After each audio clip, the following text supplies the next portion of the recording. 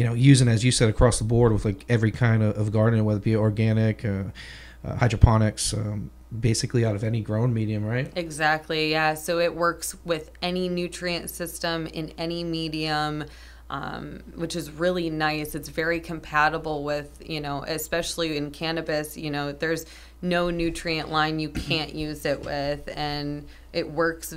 We see very similar results across the board, whether it's hydroponics, organics, synthetics, cocoa, rock wool.